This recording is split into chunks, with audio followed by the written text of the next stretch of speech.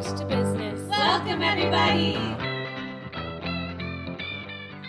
With joy, we breach the haze of suffering that denies us creativity and literature. Joy is art, is an ethics of resistance. From A History of My Brief Body by Billy Ray Belcourt. Welcome to Pollinating Purpose, a caring approach to business. I am your host and collector of fun rocks and good times, Miriam Walici. I am also the Social Enterprise Program Manager and Coach at Pillar Nonprofit Network. Pollinating Purpose is a show about supporting organizations who seek to create social impact through their work. Whether not-profit, for-profit, or grassroots organizations, you'll learn key considerations to starting and growing your own social purpose business in a long-term and sustainable way. Today, I am absolutely peached to be welcoming my dear friend and pal, Darielle, to today's episode. As a quick disclaimer, please note that the information shared in this episode is for educational purposes only and should not be considered legal advice in any way. Darielle Teitelbaum is a corporate lawyer based in Toronto and the founder of All Legal, a unique law firm that focuses on working with athletes, artists, wellness professionals, and entrepreneurs. Darielle's goal is to provide more accessible legal protection for all Canadians and launched All Contracts, an online shop for downloadable, reliable, lawyer-drafted contract templates and kits. All Contracts supports the All community without the stress and financial barriers that may come with hiring a lawyer.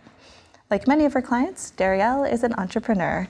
She combines her passion for fitness, creativity, writing, and advocacy to create a unique legal experience. All helps you establish your business goals and protects fellow athletes, creatives, and entrepreneurs by drafting relevant contracts. The motto is simplicity and transparency while ensuring maximum protection and legal compliance. Darielle is a member of the Ontario Bar. She graduated from Osgoode Hall Law School and worked at Greenspan Partners LLP, a leading criminal defense law firm in the country. She has a background in media, marketing, and strategic planning. She uses her creativity and collaborates with her clients to create customized solutions. Darielle has worked within her community to educate entrepreneurs and creatives about the law and business, teaching and providing workshops at places such as Ryerson University, Lululemon, and Artscape Daniel Launchpad, and appearing on several podcasts. She is passionate about education and providing access to legal knowledge and services. Outside of work, she is a world traveler, runner, indoor cycling instructor, actor, yogi, dancer, amateur surfer, and loves all forms of fitness. She is a creative writer and loves setting goals and then smashing them. I have had the absolute pleasure of working with Darielle on a few different projects, and from the moment we met, knew we'd become fast friends. I am thrilled she made the trek from Toronto to join us today, and I cannot wait to dive into the conversation. Hi, Darielle. Hi. Thanks for being here. Thanks for having me. Yeah, thanks for taking the train down. Yeah, this is a thrilling in-person recording, so very exciting. Happy to be here. Okay, so there's a ton to talk about when it comes to legal education when you're starting a business. But before we do all of that, can you share a little bit about what inspired you to create All Legal and All Contracts?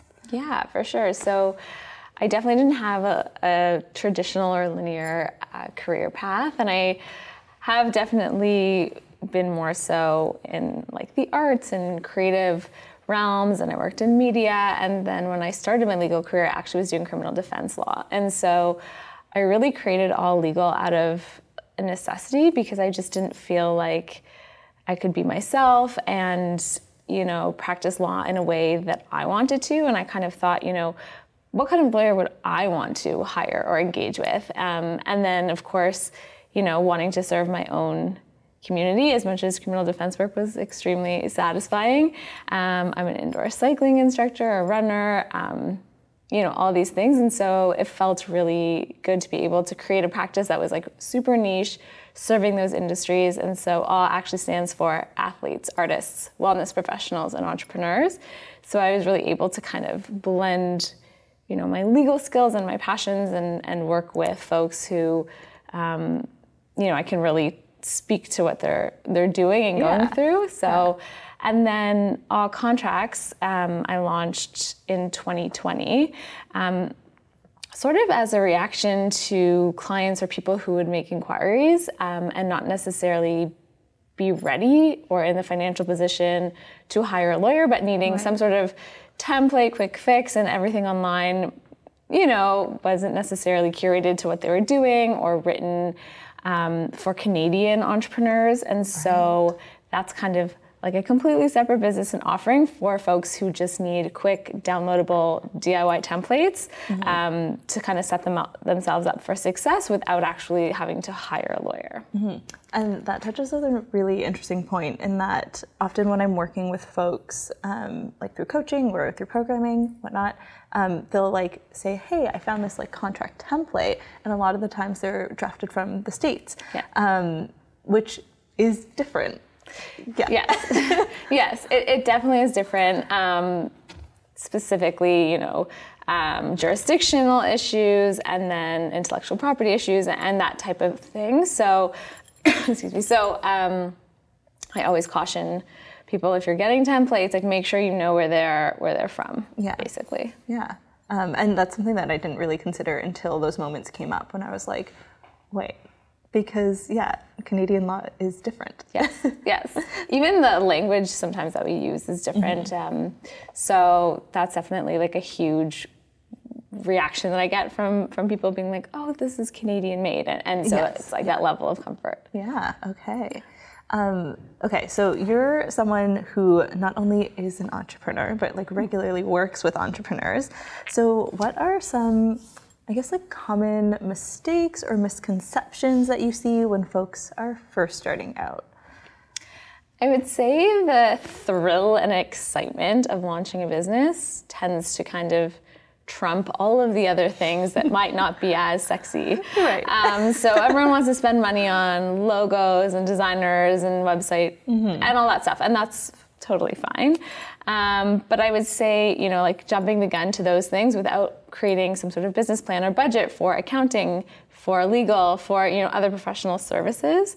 And then also what I see often with new entrepreneurs is, what we call the handshake deal, working with friends, not really putting things pen to paper, and then kind of getting burned and then going back and being like, okay, what is my business structure and what should this contract include? So I think it's kind of, as much as you're excited, putting time and effort into those, maybe less flashy things, but things that are going to set you up for success. Yeah, because a lot of the time folks will they'll be working alongside another community member, a friend, even like a life partner in starting these businesses or these like social enterprises, and that it means you're kind of inherently in a contract with them when you're starting those businesses. But it doesn't necessarily always feel like that because it's like a passion project that you've started to turn into something. And then suddenly you're like, oh, right, yeah, this is a real thing.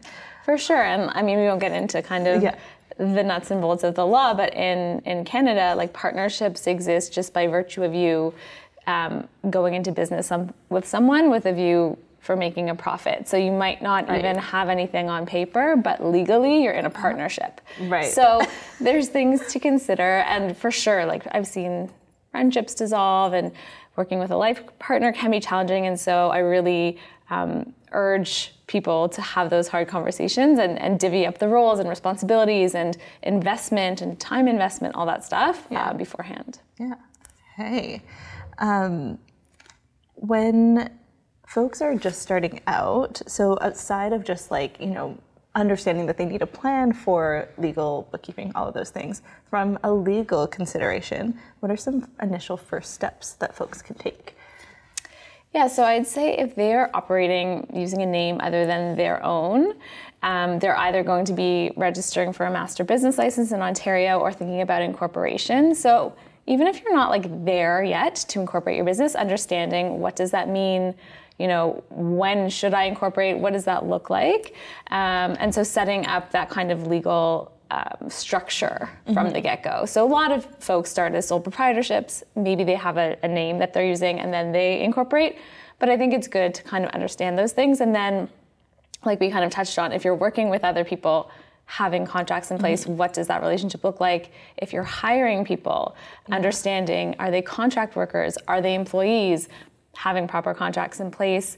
And then just in the age of, social media and everything being online, especially my coaching clients, intellectual property, what does that look like when you're sharing videos? And I know we had a disclaimer for this even, protecting yourself, by having proper waivers and disclaimers and things like that. Right. Yeah. Yeah, because there's so much information shared online. And also it's such an easy way to reach people in this day and age. And also what does that even mean to be reaching all of these people who you don't actually have a direct relationship with? And if you're a regulated professional, especially in the health and wellness space, you want to be really cognizant that you're not coming across as though you're giving specific health advice or something like that. Right. Yeah. Okay. So there are so many lawyers out there, and lawyers who practice such different types of law. You've done a few of them yourself. So what are some good questions to really understand if a lawyer is a right fit for you, for an entrepreneur looking for legal support? Yeah, I think that's a great question, and there's no right answer. I think it's like any relationship, having the opportunity to have an initial call or consult or whatever that looks like. For me personally, it would be the comfort and ease to ask questions, because so often people think, oh, that's a stupid question, I'm not going to ask. And I certainly encourage my clients to ask all the questions. There's no dumb question or bad question. And then I would say working with someone who actually has experience doing exactly what you're doing. So if you're a photographer, you want to work with someone who understands, usage rights and licensing and all that type of stuff. So I would definitely talk to your community, fellow photographers or graphic designers, whoever you are, and see, who's the lawyer that folks are kind of feel like they get what they're doing. But I think it's a personal thing too, right? Yeah. Whether you click with someone, it's also what you're looking for. Maybe you don't want a long-term relationship, you just want someone to incorporate you, and then that's it. Right. So, and maybe it's purely a financial thing, the cheapest option. So, but I would shop around for sure. Yeah, that kind of touches on an interesting point of as much as there are good questions to ask to the lawyer themselves, there's also a lot of really good questions to ask yourself as the entrepreneur of what are my outcomes from wanting to speak to a lawyer? What do I need? What can I afford? And just understanding what you need out of the conversation as well. Okay. And like I said, I think just that open line of communication is what you would want from anybody that you're working with, right? Yeah. I know that there have been situations in the past where someone who has a nonprofit ends up hiring a lawyer who has no experience in working in nonprofit, and they're like, oh, right, you're a corporate lawyer, and that's great, and you're very good at your job, but you don't really understand the nonprofit side of things. And I would caution someone working with a lawyer who claims to do everything, unless at a full service firm, but excuse me. Yeah. Choking. But I would definitely find out their niche, their specialty, who they work with, testimonials, all that stuff. Yeah. Okay. What are some, some pro tips you can share with entrepreneurs as they, start to begin to think about those legal considerations for their organization? Yeah. I would just say having those conversations, especially if you're working with someone. Like I said before, the commitment piece, the investment piece, the roles and responsibilities, and understanding where your liability kind of lies, and then working backwards for what is most valuable to you in your business. Is it your intellectual property? Is there a lot of confidentiality that needs to be protected? Are you a regulated professional, and so liability is of a concern? So I think it's just understanding within your business, what you're doing, what you're selling, where that priority should be, and then kind of working backwards proactively rather than waiting till you get burned because you don't have a contract, or one partner isn't pulling their weight or something like that. And you and I didn't talk about this before this conversation, but we've talked about it in the past when you've facilitated workshops, just around the idea of how to actually approach contracts and negotiations and contracts and things like that, and you shared some really insightful things. So I'm wondering if you'd be open to like sharing some of those learnings that you've had of like that speaking for yourself and like knowing your own power in entering into those spaces. Yeah, and I see this all the time. Like, thanks for reminding. For new entrepreneurs, they're so excited and they feel like they don't deserve to have a seat at the table or something, and so they just kind of say yes or sign the contract. And so I just want to be really clear that a contract is just a first offer. You're definitely allowed to negotiate and certainly ask questions if you're not sure what something means, if there's some sort of, exclusivity clause or non-compete or something that could limit you in the future. You want to understand what that means. And there's room to negotiate, especially if it might not, like we talked about in workshops. The answer may be not right now, but maybe you're going to build in something that in 3 months you're going to review it. So I think empowering folks to, just like have permission to ask questions, to negotiate, and to understand some of those basic legal terms, which is why I'm so passionate about legal education, so that, you might not be able to do these things yourself, but then you can understand what someone's talking about when they're talking about share structures or liability or, all these terms that can feel really intimidating. Yeah. So, I definitely think that having that confidence to, push back or ask questions and look at that contract just as like a launching point to negotiate. Yeah, and you and I had this conversation where I didn't start using contracts as a photographer until I needed to. And it was really a moment of like, okay, I learned some things. Yeah. And now when I build those contracts, yes, it's like, outlining that relationship and what it looks like, but it also makes it easier for me to be clear on like what I value out of my role as a photographer and like the type of work that I'll engage with, or what feels really important to me to like protect in a sense, and not like in a negative way, but just like that's something that's so valuable to me, and it's a part of like the impact that I hope to have through the work that I do, that like, I can include it as part of that contract. So it's a really clear understanding. And I'm like obviously such a fan of contract nerd, but it's a way to, like you said, it's not just the legal stuff. It's a way for you to express your values, but it's also a way to express like a mutual expectation. The client is also able to hold you accountable for the deliverables. It can also be a huge money-making thing, especially I see with like graphic designers, including like rush fees and things like that, especially when you're working on deliverables and timelines. So you're actually, setting yourself up to potentially make more money, not work with clients who are disrespectful of your time or potentially your colleagues. But I think often times people are scared to use contracts starting out because they're like, I don't want to scare my clients off. But really, from the reaction that I've seen from other people, of course I'm a bit biased, but is that it does set a tone of professionalism and both parties are being protected. And then, like you said, you can kind of brand it in a way that it's your voice. It's what you hope to, achieve during the photography session or what have you.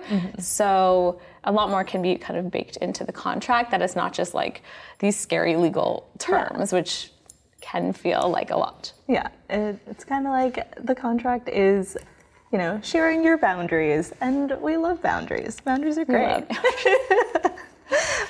Okay, so you've mentioned a couple times how much you love like the idea of legal education and making folks, like making that accessible for people. I'm curious if you have any tips on like where people can find that sort of legal information or education, particularly from like the Canadian lens. That's kind of a tough one in that like it is really inaccessible. I mean, I try to do my part by I would say actually a lot of law firms have really good blogs. So checking out, if you're aware of the Canadian law firms, checking out their blog sections are a pretty good way to start. I try to publish them and sorry, I have a frog in my throat. Where else can they find, you know, there's legal podcasts, things like that. But, and like we've kind of worked together on like signing up for webinars and joining entrepreneurial groups that are Canadian and that can service entrepreneurs and things like that. Yeah. And yeah, I was actually, when you said like blog posts, I remember reading some from the legal website that I was like, oh, right, yeah, I'll save this and send it to entrepreneurs. So that's actually a really great reminder of them. Yeah, and I mean, and all contracts is like supposed to be the resource for folks who just like, because it's one thing to learn all about the reasons why you need a contract and all the terms that you should include and your website terms and conditions and why a privacy policy is important, but then people are kind of left, well, what now? And so with all contracts, it's really, you know, it's supposed to be a really user-friendly experience where all the contracts are kind of bundled into these kits, so you can get, you know, a photography kit and it has all the contracts you need, or you can just get your website terms and things like that. So that's kind of been my attempt to make things a little bit more accessible. It's not free, but again, that's like an investment that you're making into your business. It's a template you can use over and over again. And, you know, they're quite comprehensive. So, yeah. Okay, so it's always really interesting. And like, I always note this, particularly when, you know, I'll have folks do sessions on bookkeeping or like cash flow projections. And like, they're so jazzed and excited about it. And I was like, and that's why you're delivering this session, because I just don't have the same enthusiasm. So you have like a lot of enthusiasm about your work. I'm curious what like your favorite part of either like specifically like legal contracts or just practicing law. I'd say it's I know 100%. It's the clients, because like I said, these are folks who are working in spaces that I'm also working in or really interested in.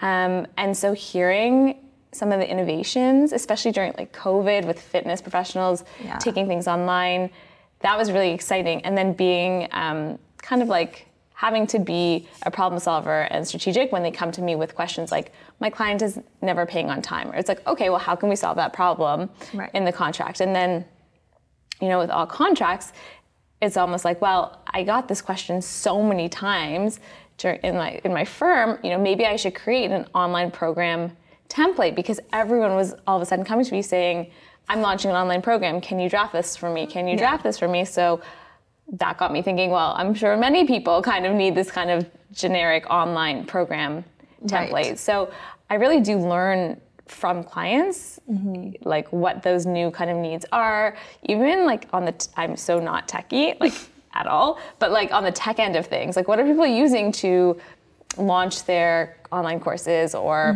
you know what I mean? For their, like Marco Polo app to chat within these groups. I'm like, I have no idea what these things are. So I feel like it keeps me on like in the know. Yeah, that's really interesting. Ever since like you and I have had these conversations of like what to consider from legal's perspectives with like all of these, particularly wellness and fitness, as someone who's like also really interested in that space and like, likes to participate in it. Like when the pandemic happened, like I started doing online, basically like training with someone from BC, and I was like, oh yeah, like she's probably like she has to sort so much of that out and figuring out the legal side of things, and you know, not only just from like a Canadian lens, and then she's like, it's online, so it's not just Canadian, so how does that all play in? And like I never would have thought about those things if it hadn't been for you bringing them up from your lens as a lawyer, which I guess is like, that's the value of hiring a lawyer. Yeah, and like that's what makes my job exciting, right? Because we live in a landscape that's constantly changing, and there's social media and there's, you know, all these types of things. But yeah, I think it's really cool to see like what people are creating, you know? Yeah, okay, cool. And if you had to choose like, I guess not necessarily like the hardest part, but when you were working with folks, like the thing that seems to be the biggest barrier that they face, what do you kind of notice that to be? I think it's like this fear paralysis that we kind of talked about, where it just seems so overwhelming, like it will be so expensive, like they just don't have the capacity to like understand, and so they do nothing. Right. They do nothing until they're at a point where it's like very crucial and there's like it's time sensitive or something's happened. Right. So yeah, I think that's mainly what I see, like not having, like we talked about, not having any contracts, not putting anything kind of in place. And then you get the opposite, the like super keeners who are like, I'm launching a business, tell me absolutely everything I need to do. I'm doing everything from the get-go. But you'd be surprised, like big successful companies, they don't have their stuff together either, you know? So I think it's like this imposter syndrome as well of starting a business. And I think it's understanding what needs to be done right now, what can wait. But yeah, I think oftentimes people just kind of like decide that they just don't want to deal with it. Yeah, it's like an avoidance strategy. Yeah. And they're like, well, we won't, you know? Yeah, that's totally fair. And that's a good, like, I know that there's been moments of where, like, it's people have asked for like, okay, can you direct me to some lawyers? Like, can you offer some insight on like what that pricing might be? And I've personally not, like, a lot of the work that I've done with lawyers has been through other larger organizations that I'm part of. So I don't necessarily have those costs. And yeah, like that information isn't like super readily available. So like having that sense of like, this seems like someone that I can talk to, that I can feel comfortable like asking questions around things like what pricing looks like and how much will this cost me versus like, you know, the full suite of it all. Yeah, and I think it's like to that point, it's true. Like the pricing for lawyers, like it's not transparent at all. Obviously, if you go for a big full service firm, you're going to be paying that premium pricing. But again, like when I have consults with lawyers, I'm often like, not with lawyers, with folks who want to hire a lawyer. And they're like, okay, I have a couple of consults. I don't take that personally. I'm like, yeah, great, you know, like get that information because, it's very rare that people advertise their hourly rate on their website. Okay, so as we kind of are wrapping up, where can folks find out more information about you and like Our Legal and Our Contracts and all the beautiful things that you do? If you're in Ontario and need legal, alllegal.com is the law firm. If you're anywhere across Canada looking for those contract templates, then it would be allcontracts.com. And I'm on both on social media and responsive to email, so happy to kind of answer questions and post any workshops that we have coming up. And amazing. Well, thank you so much for being here. I'm so thrilled, not only for the chance to talk to you, because I always love that, but also to have you here in person. It's really exciting. It was great. Thank you. Yeah, thank you.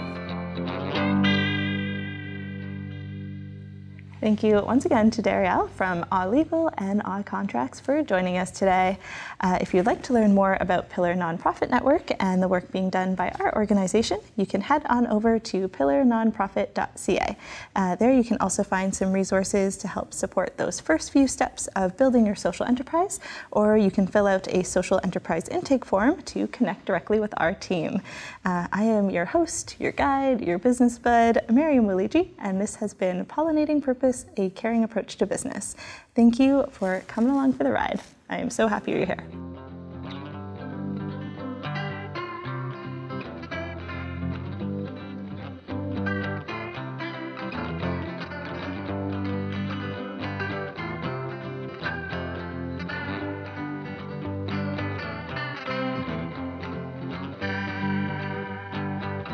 Pollinating purpose.